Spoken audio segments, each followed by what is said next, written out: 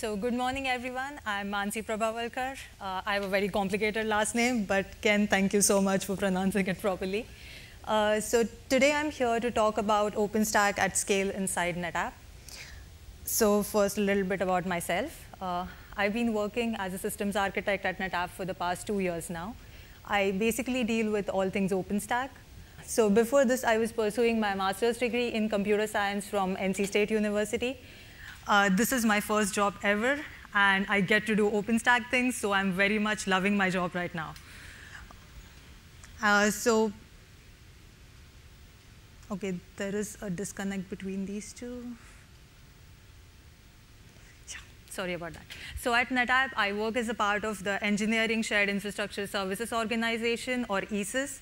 So as the name suggests, we are responsible for providing engineering resources to our NetApp engineers to test our products against. We try to be the customer zero for our own products, and so we try to be at the bleeding edge of technology by implementing every new cool and awesome thing that is out there. This enables us to test our products against the various different ecosystems that our customers might deploy at their premises.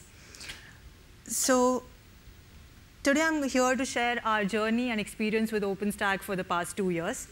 Back in 2013, our engineering organization implemented our very own internal private cloud called the Global Engineering Cloud. So up until 2014, we just had two primary hypervisors, which were VMware and Hyper-V. But in 2014, we decided to make a strategic decision to implement OpenStack in our engineering premises. We wanted our products to be tested against the most widely deployed environments at our customers' place, and so we wanted OpenStack as a part of our GEC portfolio. So in August 2014, we implemented our very own Juno OpenStack environment with 45 compute nodes at our local site in RTP, North Carolina. Since then, we have achieved some major milestones in our journey, those being deploying and automating OpenStack deployments using Puppet open source tool.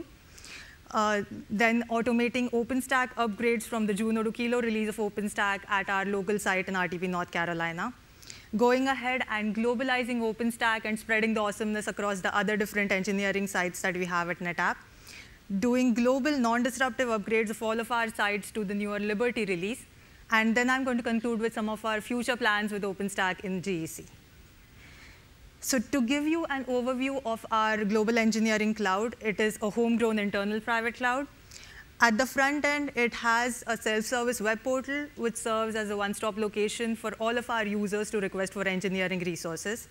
At the back end, it is a multi-hypervisor environment with VMware Hyper-V and the recent addition of KVM on OpenStack.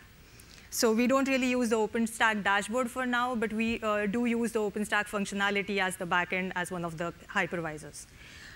So as of today, our cloud can support 75,000 total instances, out of which 15% are currently residing on KVM. We are ramping up efforts to increase our footprint in OpenStack, and we are predicting that by September 2018, we'll be around 70% on KVM, thanks to our success with OpenStack inside our GEC environment. Also, we are all about bleeding edge technology, so we have chosen the RDO open source distribution for OpenStack. Today, we are running the latest Mitaka RDO release, which is housed on top of a FlexPod data center foundation. FlexPod is nothing but an integrated solution of storage, network, and compute. It consists of NetApp E-Series or fast storage with Cisco Nexus networking and Cisco UCS compute. In terms of automation, we use Puppet open source. We also use CI/CD tools like Jenkins and Git for version control. So now let's talk OpenStack. We have adopted the regions architecture for OpenStack. Regions are nothing but their own deployment of OpenStack with a shared authentication service and a shared dashboard. So we have pulled out the Keystone and Horizon components and housed them in a shared region that we call as Region 0.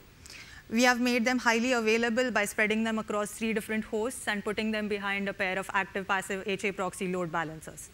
Also, our Region 0 has a highly available Galera DB environment that hosts all the shared databases in our region, in our architecture. These shared databases are Keystone, Glance, Cinder, and Heat. So our Nova region is stamped out with a controller node that hosts the remaining services of OpenStack.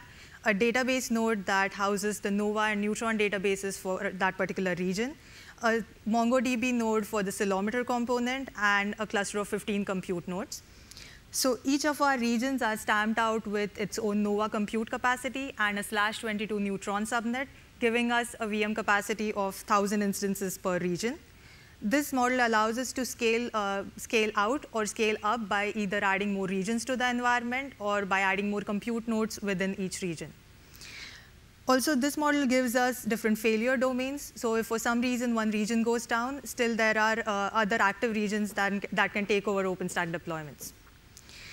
In terms of storage, all of the compute nodes within each region are backed by the same shared NetApp NFS backend. This allows us to easily live migrate VMs within each region, and it greatly helps us while doing our live upgrades in OpenStack. Also, all the region controllers are backed by the same shared NetApp NFS backend for image service. This allows us to add one image in region 1, which gets automatically visible in all other regions in our environment. So our major reason why we chose regions architecture was to be as close to our VMware and Hyper-V environments as possible in GEC. A VMware cluster or a Hyper-V cluster of 15 compute nodes is similar to a region in OpenStack. This strategy greatly allowed our operations team to be to do a more smooth transition to OpenStack and welcoming it as and embrace it as a new change in our GEC portfolio. So now let's talk about automating OpenStack deployments. Our automation takes place in 2 phases, which are hardware and software automation. The hardware automation takes place on the FlexPod side of things, and it consists of 3 steps. First step is to create VLANs for the OpenStack guests. This involves using some homegrown automation on the Cisco Nexus switches that we had already devised for our VMware and Hyper-V environments. Step 2 is to use NetApp's FlexClone technology to create volumes for Cinder, Nova, and image services for OpenStack. And step 3 is prepping the nodes by assigning them a bootLUN for SAN booting, and also assigning them a service profile in Cisco UCS.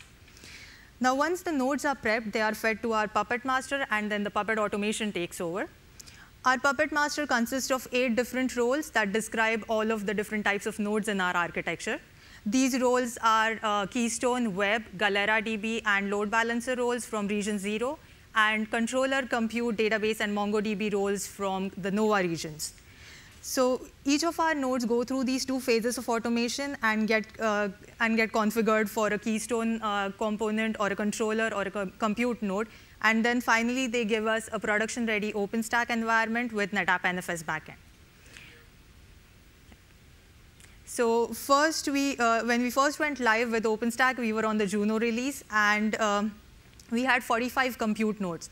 Thanks to the Puppet automation, we just spent like 90 minutes to spin up an entire production-ready OpenStack environment in GEC.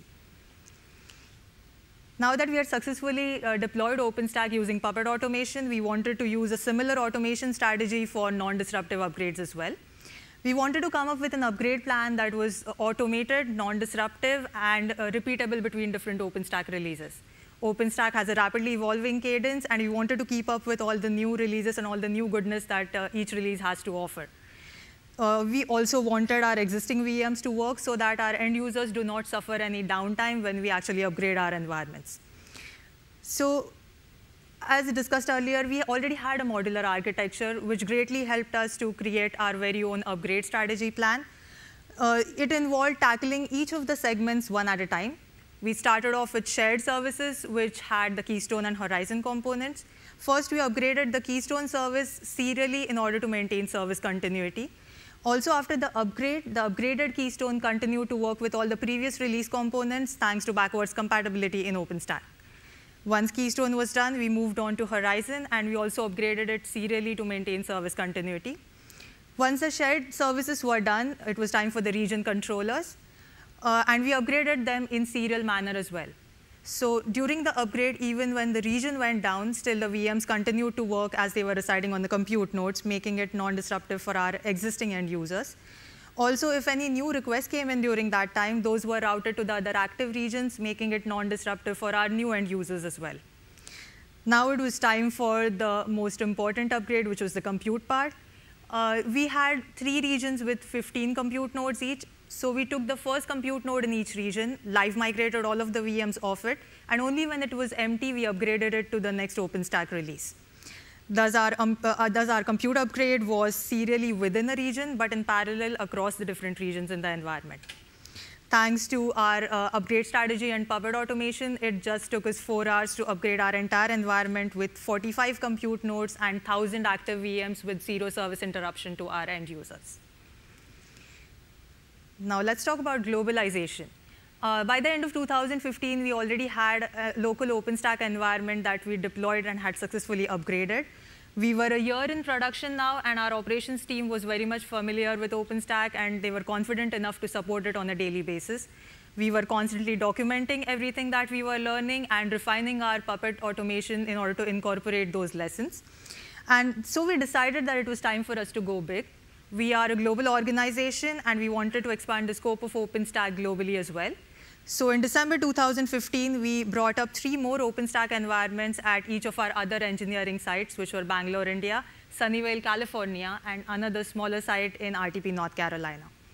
We were still on the Kilo release, and we were doing some training sessions to bring our global peers up to speed with the newer OpenStack environment.